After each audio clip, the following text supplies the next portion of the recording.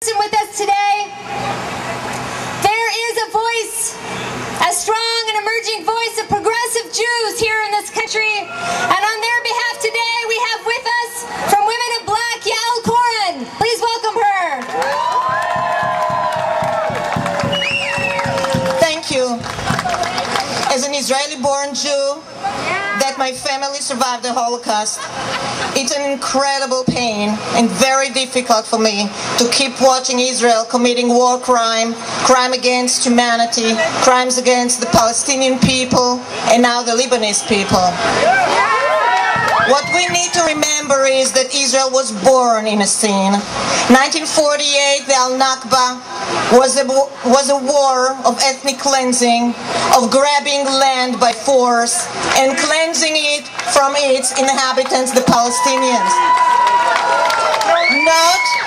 Not only it was never ever redeemed or dealt with, but Israel consistently and persistently have been continuing this strategy, continuing grabbing more land. 1967, the whole historic Palestine between the Jordan and the Mediterranean Sea has been taken by force.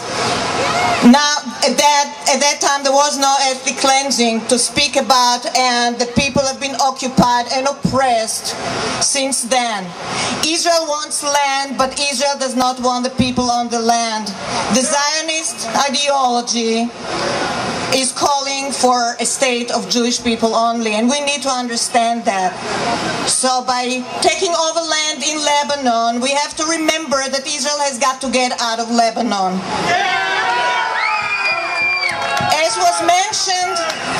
As is mentioned recently, the model of the Golan Heights, where Israel cleansed all of the Syrian population there, and that occupation has been going on relatively quiet, no resistance, because there are no people there anymore. This is the model for southern Lebanon. Israel wants to get all the part south of the Litani River.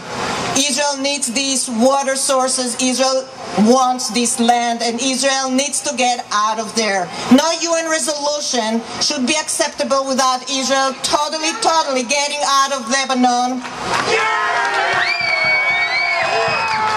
We need to demand reparation from the Israeli government and the US government to pay back Lebanon and the Palestinian people, and we need to call for full right of return for the Palestinian refugees and the Lebanese refugees now. Thank you very much.